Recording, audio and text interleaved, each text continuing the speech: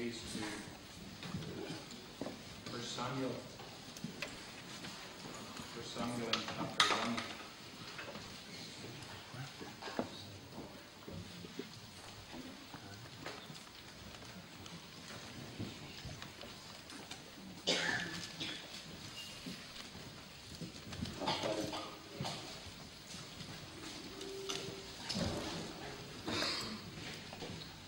Samuel chapter 1.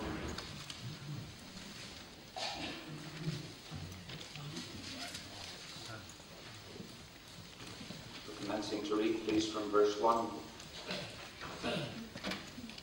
Now there was a certain man of Ramatham Zophim of the Mount Ephraim, and his name was Elkanah, the son of Jeroham, the son of Elihu, the son of Tohu, the son of Zuph, an Ephrathite, and he had two wives.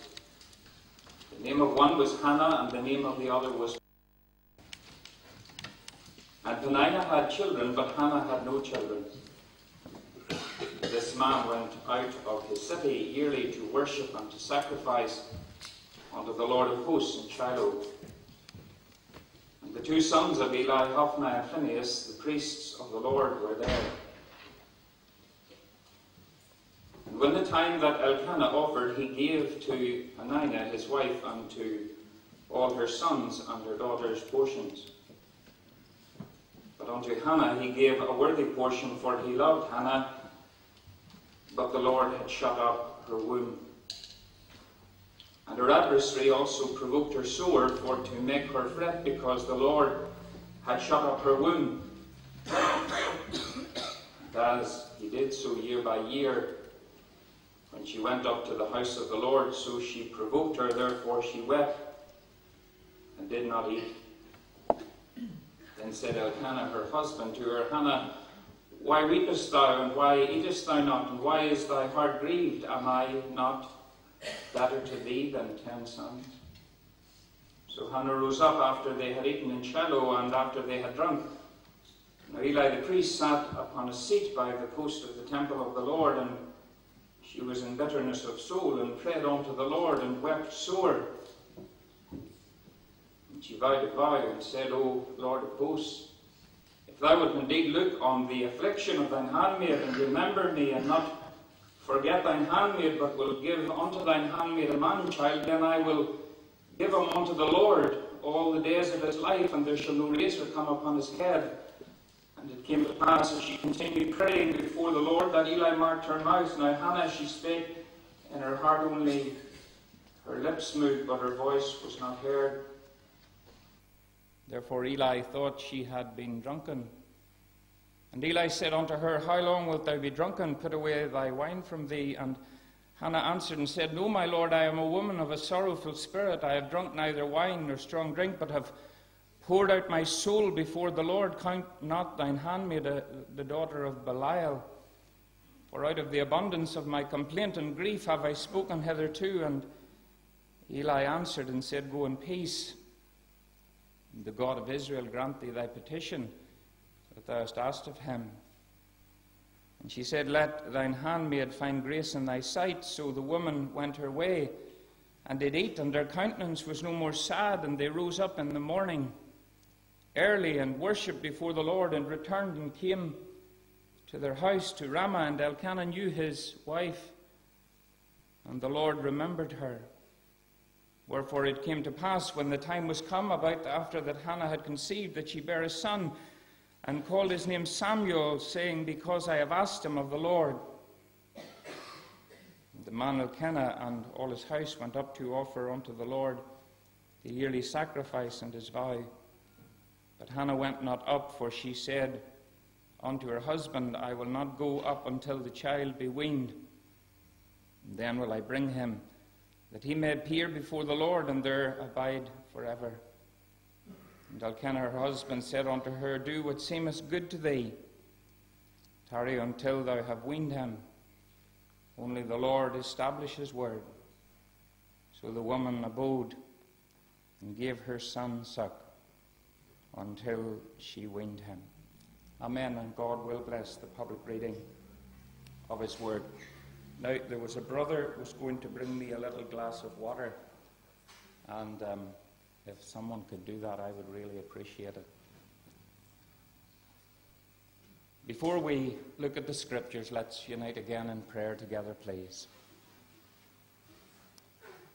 Heavenly Father, I realize my complete helplessness here this morning. And afresh, Lord, I give to Thee all I have and am, and all I ever hope to be. And I claim Thy cleansing and sanctifying power on my spirit, soul, and body. And for the glory of the Lord Jesus Christ, and for the extension of Thy kingdom, and for the fulfillment of divine promises, I take the promised Holy Ghost, the blessed power of Pentecost, to fill me to the uttermost. I take, and I thank Thee that He, the Holy Spirit, will undertake. In Jesus' name, amen and amen. I find it a little strange, personally, to be here, because I really feel, in a sense, out of my depth, I'm just an ordinary Ulster man.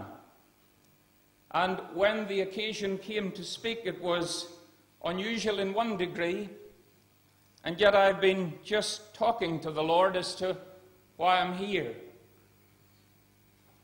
For many, many years I have had a very real burden for revival. And I can't explain it any other way than that God has impressed and apprehended me toward it. I was converted many years ago, and God, after 3 years, began to do things in my life. I've come to realize, while we cooperate with God in the yielding of our will, yet there is a sovereign unseen hand that works. And the thing that is most profound in my life after many years as a Christian is the grace and the mercy of God. It is something that overwhelms me more and more in my personal life.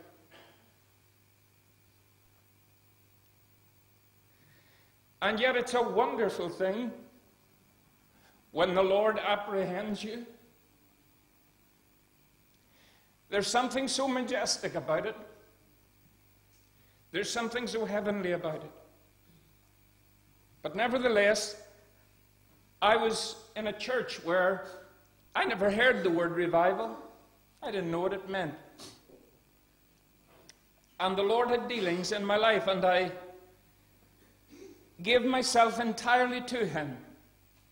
And the Lord came and filled me with His Spirit. And when the Holy Spirit fills an individual, He will lead you in a specific way. It's always unique. But the way in which the Lord led me in those days was primarily in the area of prayer. Now, before this happened, my prayer life was very conventional and typical to a church prayer meeting. That is, I would have prayed consistently for the things you were meant to pray for. But what happened was, I found that the Holy Spirit, I didn't know it was Him then, but the Holy Spirit would start coming and compelling me to pray. I say compelling me to pray. And I worked on the farm. I was brought up, I'm a farmer's son. Thank you very much, brother.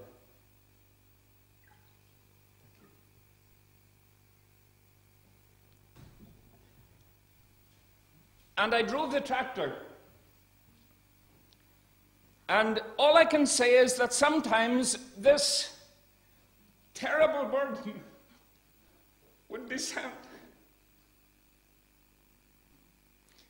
in which I would have to leave my tractor and run, because I knew that I was going to meet with God. And I had a little porta cabin at the farm. And when I would enter into that porta cabin, as I said, I didn't know what revival was. I didn't know. I had no theological knowledge of it. But this is what introduced me to the whole subject. Because I would go in and kneel, and I knew that I had an appointment with God. And invariably it would always be the British Isles would come before me. Primarily the island of Ireland, but the British Isles. And all I can say is that God would somehow press something into the heart. And somehow he would want me to release it, and it was horrendous. It was so painful. And yet it was so glorious. I never, ever felt as much the presence of God in my life as during those lonely seasons when God came down my soul to grief and glory crowned the mercy seat. And dear friends, that would happen on a regular basis. I began to read about revival. And as I would read on it, these feelings, these longings, these aspirations would rise, and I would have to run for prayer. Now, I've said to my wife, I remember after a number of years this subsided. Now, by the way, don't be running out and saying, listen, that's what I've got to do. Because it was just the work of the Holy Spirit. And it passed away to a large extent. And you know, I really began to think I was a backslider. Because this wasn't happening. I wasn't feeling the Lord as real to me. And I went to see good men of God in Ulster, and they said, well, you're not backsliding. But obviously the Lord is doing something. And dear friends, it would come occasionally and go. But you know, yesterday as one of the meetings was in progress, I felt compelled to go out to stand at the grave of a man of God. I don't believe in worshipping bones. But you see, they were just vessels. They were just vessels. And they saw their nations moved. And the psalmist said, the godly man faileth. You see, as a young Christian, I went to Bible college, and I had wonderful privilege of listening to some of the greatest men of God. And some that are never met, but I feel I have met them through listening to their material and reading it.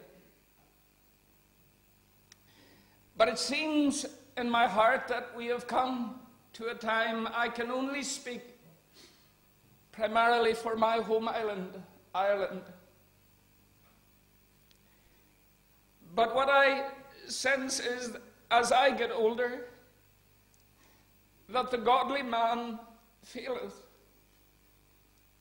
And you see, dear friends, when I look at the grave of Evan Roberts, I'm thrilled and I'm grieved.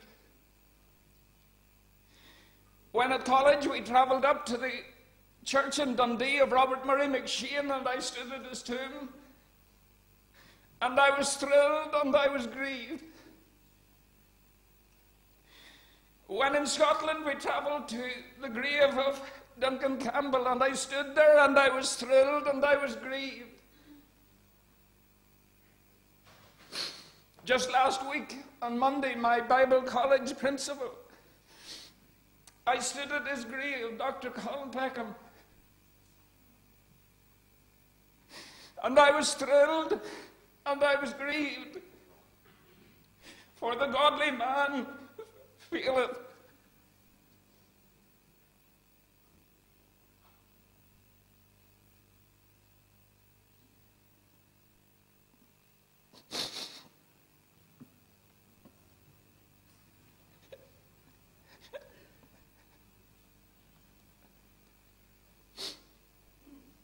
I really don't know what to say.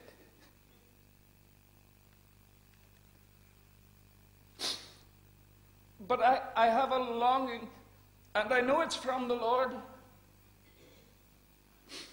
I have just this inner longing for revival. You see, friends, revival is really just God taking possession of the vessel and just having his way. My problem is, as a Christian, that I keep getting in the way. My problem is that my own will, even my evangelical will, gets in the way. I want to speak for a little time on the passage that we've read regarding bringing a new thing to birth. For I have listened carefully, and my heart has been touched and blessed through the ministry of the brothers who have gone before. But dear friends, this woman that we read of, called Hannah in the Bible, the Lord brought a new thing to birth through this woman. It was at a time of national apostasy. It was a time when the priesthood were completely corrupted. Hophni, Phinehas, even Eli. They had all lost their way.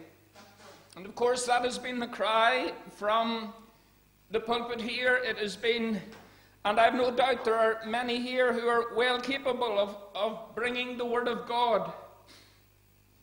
And there's that inner consciousness and awareness. Where do I go to find God today? Some of the saintliest people I know at home in Ulster, the saintliest ones, some of them don't even go to church. They say, we're so grieved, we're so hurt, it's so empty. There's nothing there. It's just a little routine, turn the cogs. And if you get up and speak as I speak, you're ridiculed as negative.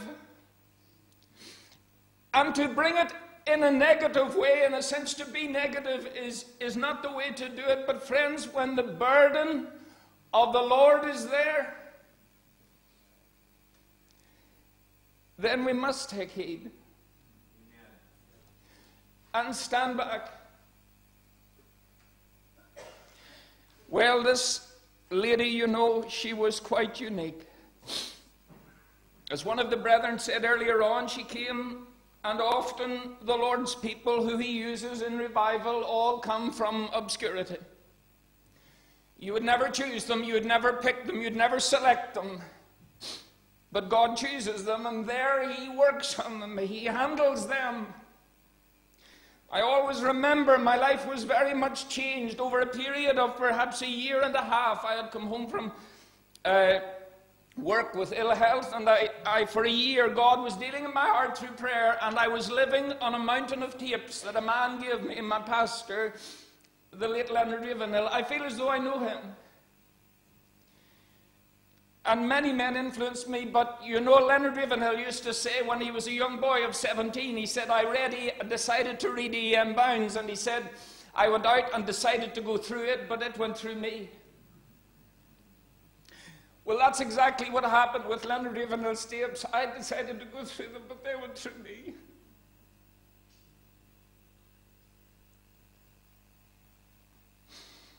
And friends, in one of his tapes, one particular tape that he preached 20-something years ago, it still comes to me. The Holy Spirit took this little part of it and he implanted it deep in my heart because he knew some of the things that we would have to go through. And whenever I think of those words, he said, you know, Moses, when he went to the backside of the wilderness, he learned that it was more terrible to live than to die.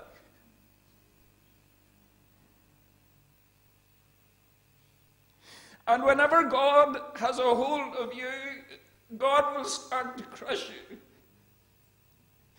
He will pulverize you in ways that nobody else knows about. It's a secretive thing. It's a secretive thing. But again, to take the words of Ravenhill, you know, dear friends, you get to the stage when God draws near that you would rather weep in his presence than laugh with your friends. And that's true. There's nothing like it. Well, this woman came from obscurity. She came at a time of apostasy. But you know, the Lord can take the ordinary and make it extraordinary. The Lord can take the natural, and by his intervention, by his glory, by his power, he makes the ordinary extraordinary. He takes the natural and he just propels it into the supernatural. And the wonderful thing about it is you don't have to prop yourself up. You don't have to look for a name. You don't have to have a reputation. For, as one brother said, dear friends, listen, that's the thing God will kill in you. If you want to go through with God, one of the last things you lose is your reputation, and it's painful. It's painful. I remember going over we were doing open airs. There's some of our friends with us here from Ireland. And I was on my way over the bridge to the open air.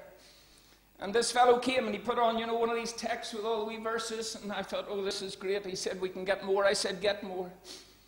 And I was preaching, and he came the next week, and I said, well, listen, you mean all the boys around, we all used to put these on. And I didn't put one on. I was preaching. And so the following week, when I was crossing the bridge, the Holy Spirit spoke. He said, you put one on. I said, Lord, I'm the preacher. He said, I don't care what you are. He says, you put it on. You know what? If somebody would have put a ton of bricks on me, it would have been easier to handle. It was the most painful experience, putting that thing on. I felt my head would blow up, the heat that I thought kettles would be held on me. It was so, because there was something dying in me. I didn't realize, I didn't even think that it was there. And you know, when I got that thing on, I felt a release. I felt a release. But dear friends, in recent years, the Lord many years ago, about 16 years ago or thereabouts, called my wife to take over an old building in Lisburn. A place where God has moved in great power in the past. The place where Duncan Campbell preached. Place where the Holy Ghost came down. A building not unlike this, but God came down. Many were called to the work of God. Great servants of God preached, and the power of God was in that place. It had been closed, and the Lord said to us, we want you to open it up. It's a long story. We went in so excited. Well, I did. I was so thrilled getting into this place. I just said, let's get seats. But my wife, I have a good wife. I have a wife full of the Holy Ghost. That's a great blessing. And you know, she has more discernment than I have, because I said, let's get seats for this place. She said, Alan, you won't need them. I thought, what a discouragement. I'm coming to see revival. I'm so excited. My wife says, we don't need seats. I says, what do you mean we don't need seats? She said, the moment you told me we were taking that place, she said, an arrow went through my soul. She said, this isn't going to be blessing. This is going to be pain. I dismissed it. But friends, you know, God kept people away from that place for 16 years. I tried everything. I preached. I brought my wife to preach. She's a pretty good speaker. I thought, well, if I'll try anything to get God down. If my wife can get him down, she can bring him down. I tried everything. I brought speakers. We tried meetings with tea. I did everything. And God just gradually wore me down until my health collapsed, until the work just came down. And you know what? I had already declared the promises of God. I had said to people and Christians, I had spoken freely, the promise of God for this house is, the Lord had said, I will fill this house with my glory, saith the Lord of hosts, and in this place I will give peace. And I knew it, and listen, friend, it lives in my soul today.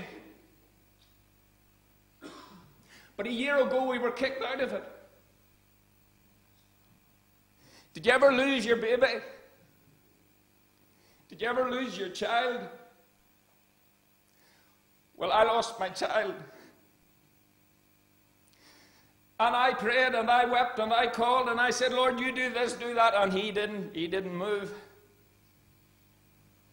And one day in a garage, he was building an old garage, I said, Lord, what are you doing? I was kind of half trying to be spiritual, to forgive the man who had apparently taken the building from me, and wrestling and trying to forgive him. And then the next thing I wanted to fight him, and I was just struggling.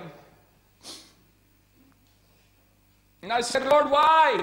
What's going on here? And just like that, the Lord spoke. He says, it is of me. It is of me. I said, Lord, I don't understand this.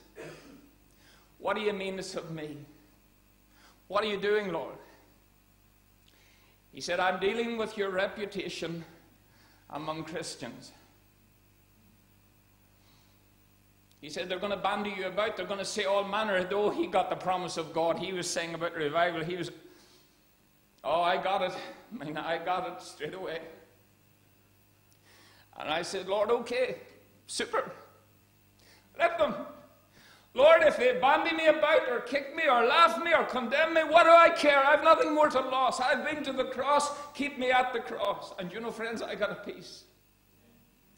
I got a peace. I got a freedom that day. And you know, I really, honestly, this is where I want to be. I want, and I believe that God wants everybody to be, that yeah, it's wonderful to be used.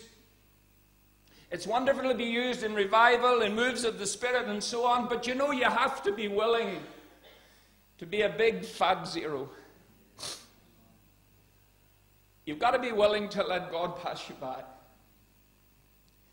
And just say, Lord, that you be glorified. If I'm never seen, if I'm never heard. You see, friends, I preached recently a message back home on why Christ doesn't satisfy. You remember when the children of Israel got the manna and they said, we loathe this manna.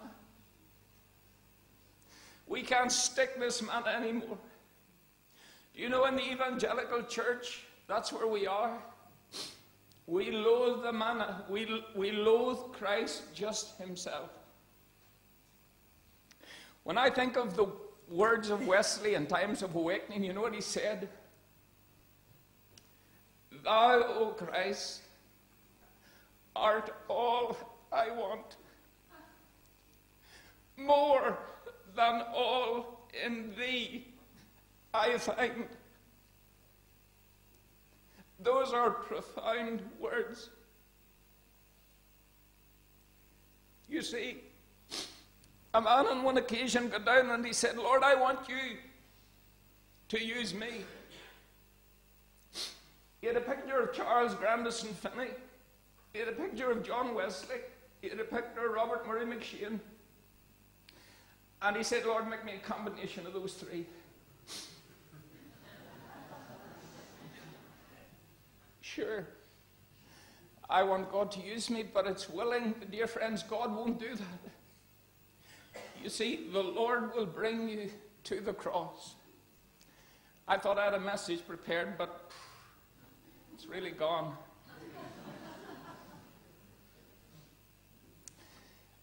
But listen, friends, all I'm doing is, and I was so touched when I heard the dear brother last night. He said, I'm giving you my heart. I'm giving you my heart. I'm not giving you my head. I'm giving you my heart. And I just long for revival. You see, friends, this woman was taken from an unusual place, but she was barren. The Lord had closed up her womb. Listen, some of you said, listen, I want to go through with God. My heart is open. That's fantastic. Praise the Lord. It's just the beginning of the story. Do you know what I found whenever I gave all to God? I was so excited, and the Holy Ghost came. I was walking on air. I thought I would never need an airplane again. I was enjoying the Lord, His presence, prayer. It was wonderful. But dear friends, listen. God at home, I don't know if you have it in other places, but we call it a crush, where you put cattle. On the farm, we had a crush, and you chased the bullock in, or the beast in, and then I was a little boy, and I stood with the string. My dad or somebody would chase the animal out, and then they'd say, pull the string. I'd pull the string, and the animal's head was caught. And he couldn't go forward, and he couldn't go back, nor up nor down. And he would toss and turn and fight and go on. That's what consecration is. God puts you in a crush. It's basically taking your hands off the vessel and saying, Lord, I'm going to let you do operations now, and I'm not going to struggle. Because that's why He does it. He brings you to that place because there's an immense work is required to be done. More than we've ever dreamed of. And a work has to be done. And the Lord will bring us to barrenness. Barrenness. The Lord closed the womb. Barrenness is an awful thing, and barrenness is a wonderful thing. Because you see, friends, we read in the scripture of the greatest women who ever conceived sons that were used, they were barren. Sarah was barren. Rebecca was barren. Manoah's wife was barren. Elizabeth was barren. And out of the barrenness, the bankruptcy, the inability, the failure, God stepped in. You see, the loveliness of failure is that it gives God an opportunity to display His majesty. And one of the reasons why God brings us to a place of absolute distrust in ourselves and disgust of ourselves is that when He does come, we will stand back and we will say, this is the hand of God. I know I can't do it. I know I'm not. You see, when Moses was called by the Lord, he was ready. Boy, he was going to kill them one at a time. He took on that Egyptian. The Lord said, you're going to be the deliverer. So he killed one, buried him in the sand. He was probably planning to do them all in. The only problem was that he was trying to do and perform the promise of God and the will of God in the energy of the flesh. And you may have a promise from God in your heart and it's burning and you say, I long to see the answer. Listen, friend, you've got to learn to be patient with God, to let Him perform that promise His way. It's very easy for the Lord to insert a promise into His child. He puts that burden down in and He puts that promise in there. And boy, it's not that you lay hold on the promise lays hold on you. The promise becomes part of you. It's your thinking, it's your dreaming, it's your talking, it's you. It's like as though God has infused it into you. It becomes your personality. And if you happen to forget it, the Holy Ghost will come and remind you. And when He infuses that promise in, you know, friends, that's so simple. But He infuses it into your spirit, and then it will take sometimes years of pain and weeping and calling and striving and sacrifice and the cross into your life before your body and your spirit are prepared for it.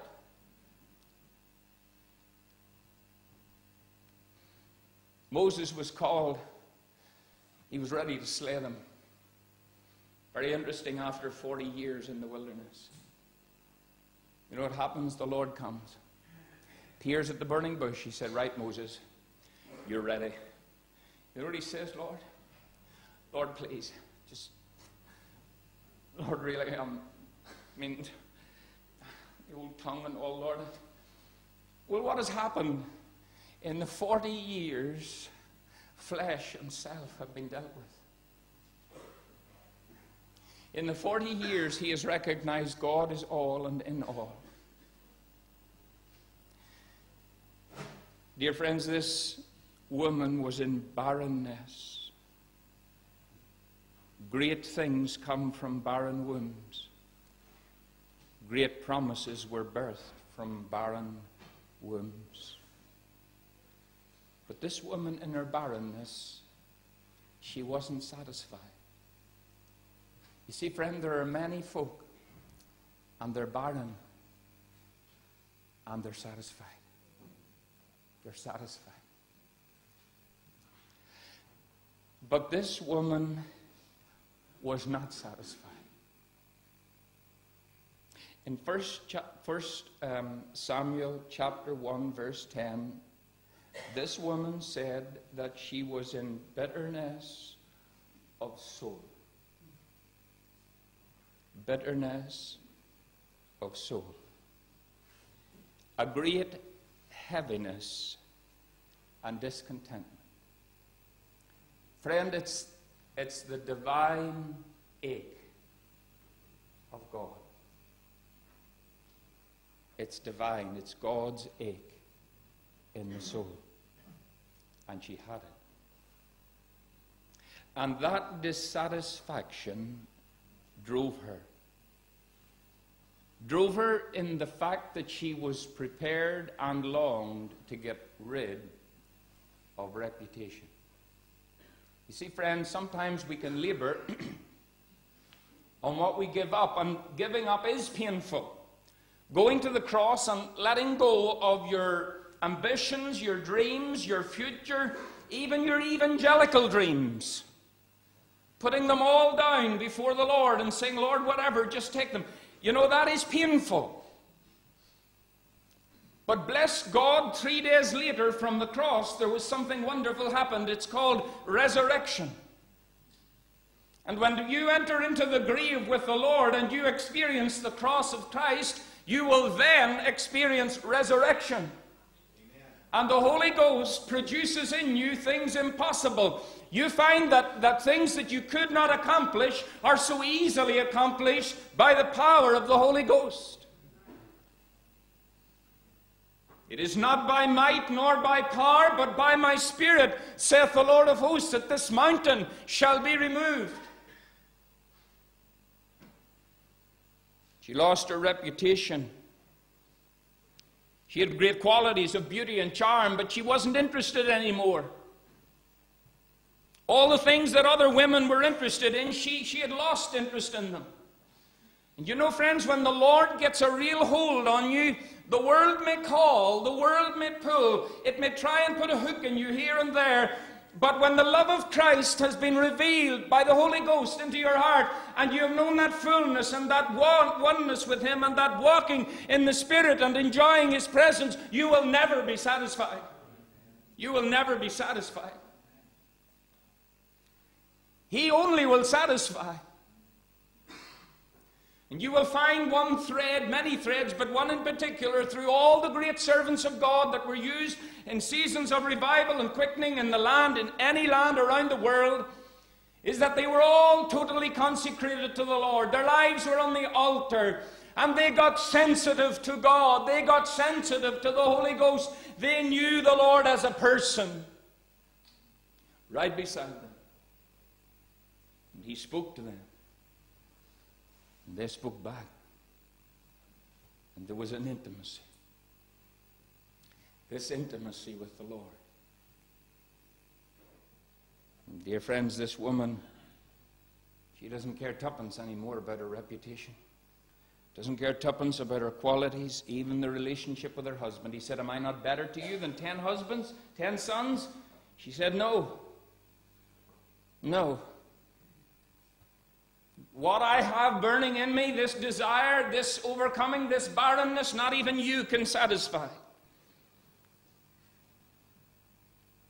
I think it was R.A. Torrey said about the fullness of the Holy Ghost. He said that no man ever received this blessing who thought he could live without it.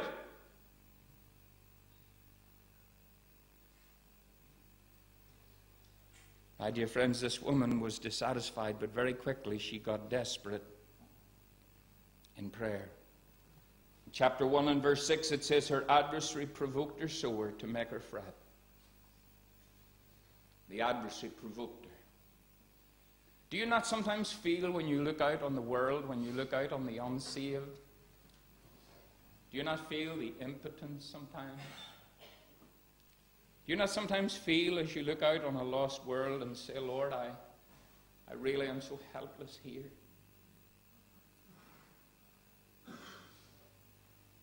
The enemy provokes, he mocks. He blasphemes the Lord through his children. He passes the laws that violate the law of God.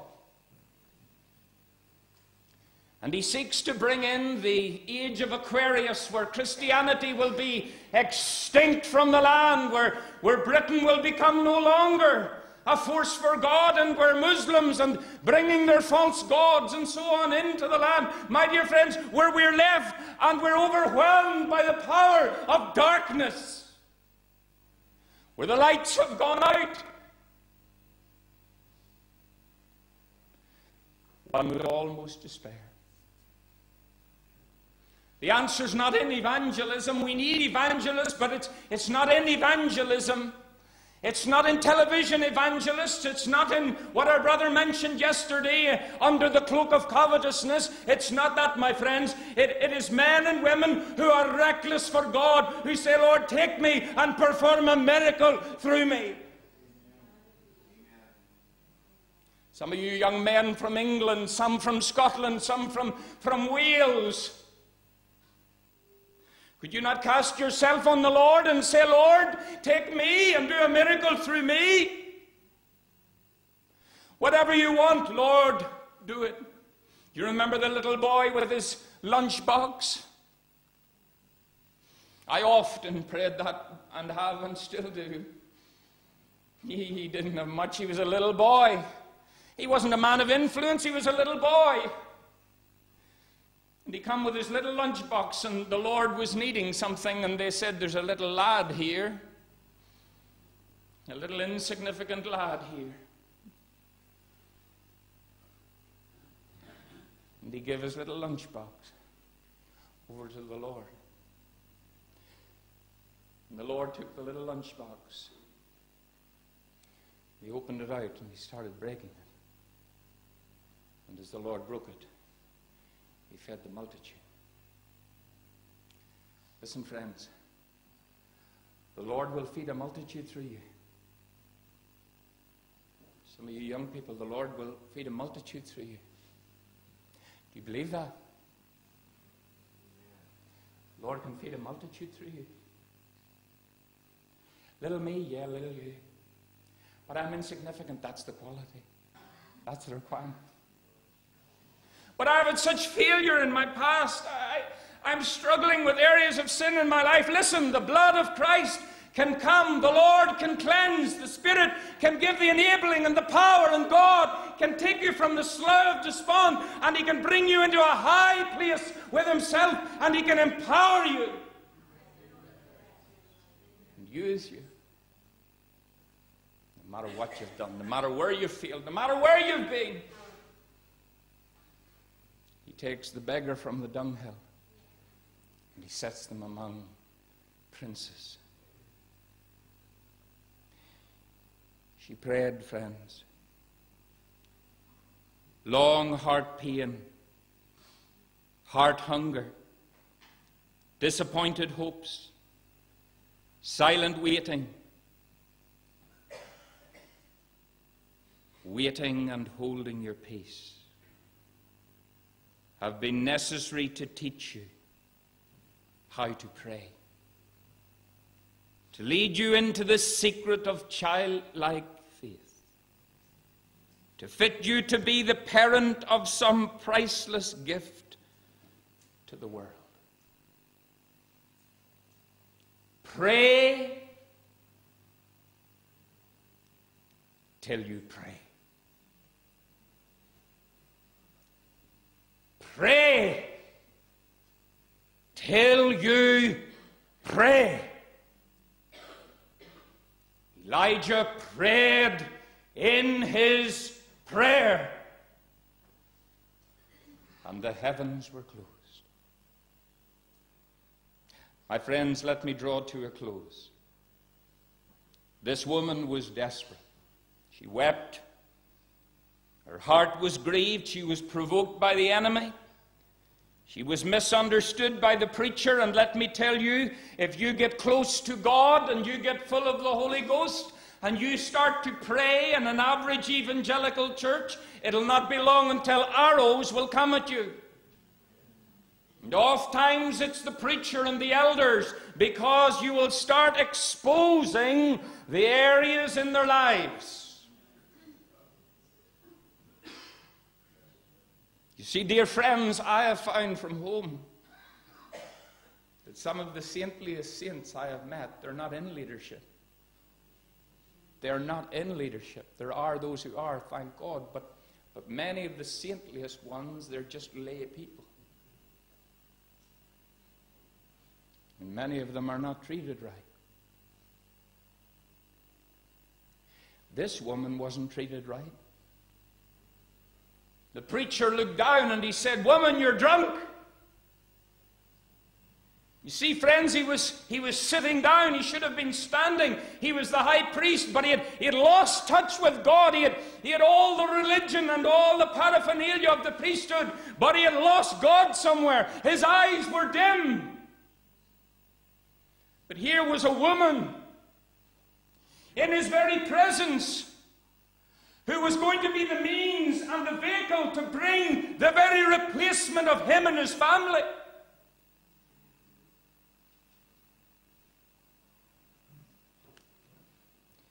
And so this dear woman wept, and she was misunderstood.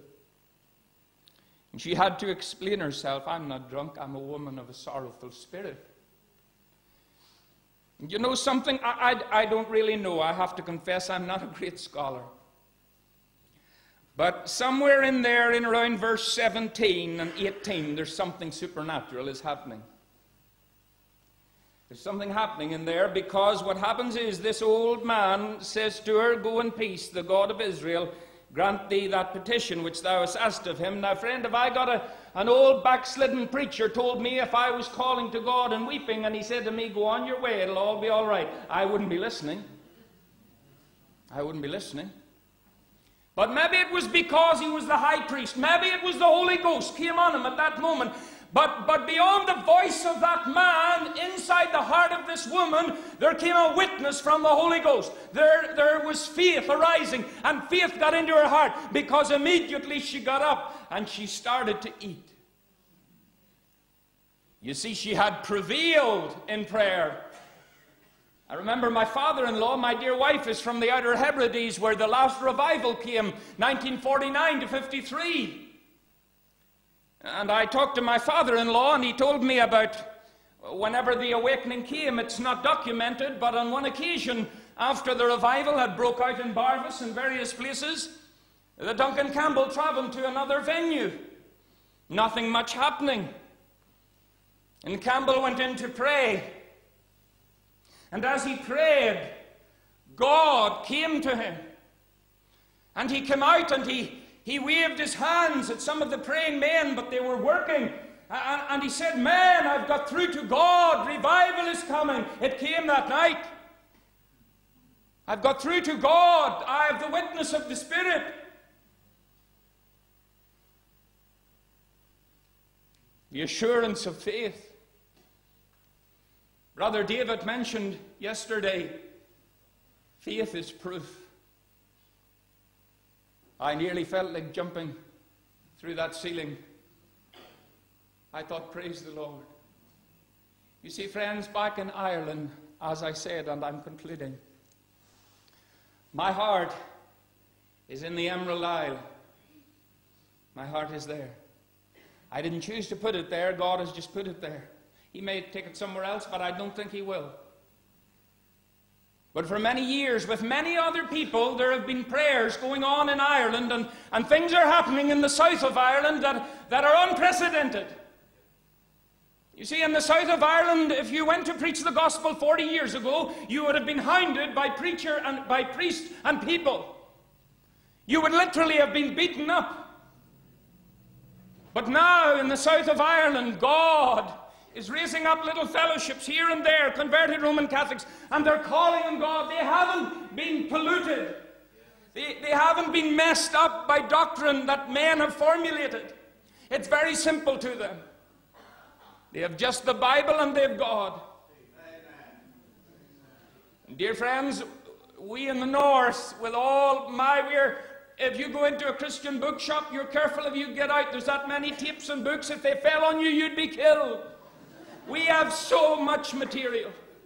We have so many sermons and this and that and techniques and methods and technology. We've got it, everything but God. But in the south, it's different. You say, well, what are you going to say? Why David saying that the faith is proof? What do you mean? Well, I could tell you of many groups. Forgive me for using personal illustration, but listen, don't think I'm the only one that feels this way in Ireland. There are men scattered. There are pastors in churches where they're fighting their people, but there are men of God, men who love the Lord, men who want revival. And I thank God for every one of them, regardless of their denomination.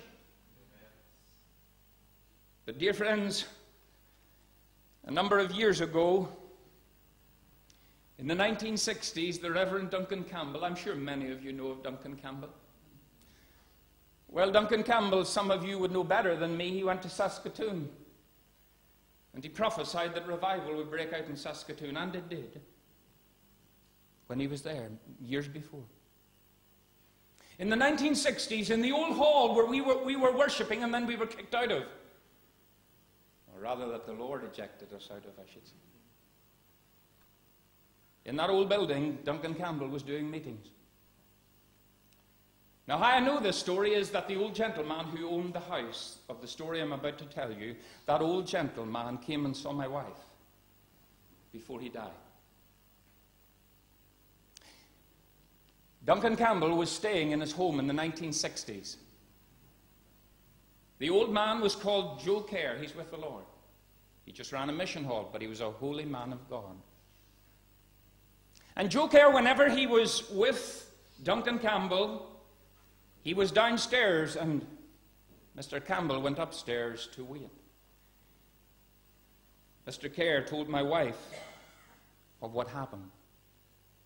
He said, while I was sitting in the armchair in my living room, the presence of God invaded the room.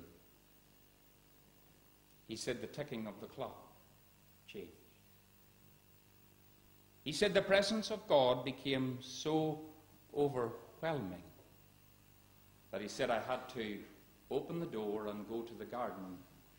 He said the grass had changed.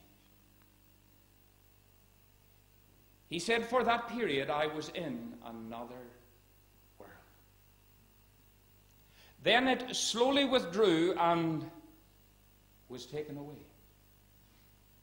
He went into the room and felt like running upstairs to explain to Duncan Campbell what had happened, but the Lord restrained him and he sat down.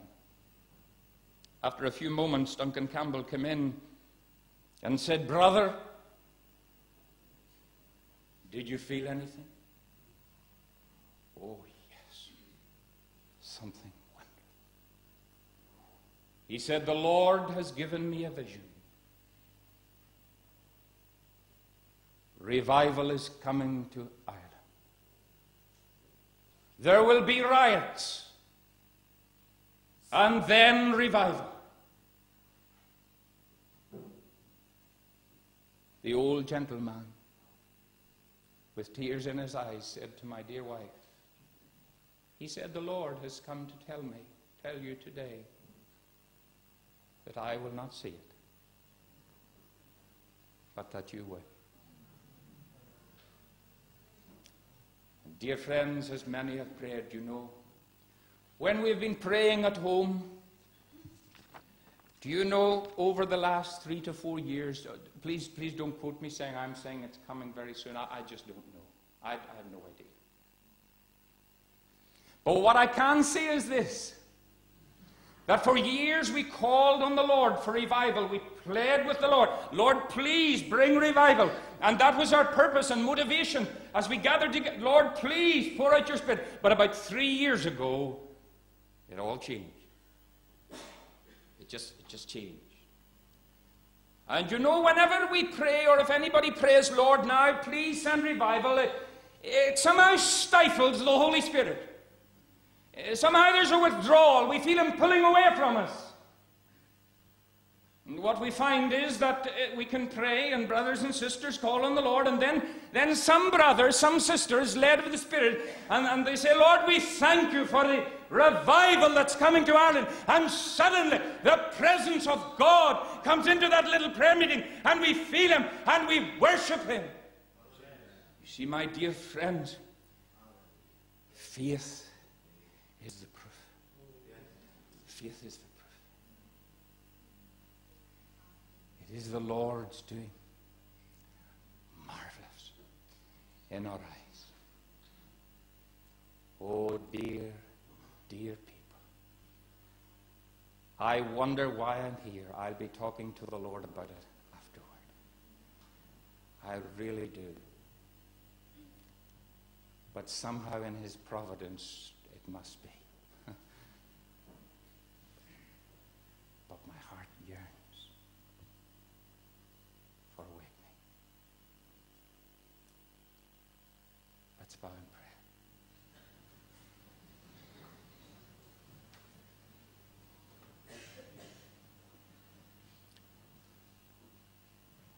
Gracious Father, I thank you, Lord, for the unusual help of the Holy Spirit. And I thank you, Lord. And I pray now, Lord, that by the Holy Spirit, thou wilt do in all our hearts all that thou dost long to do. In Jesus' name, amen.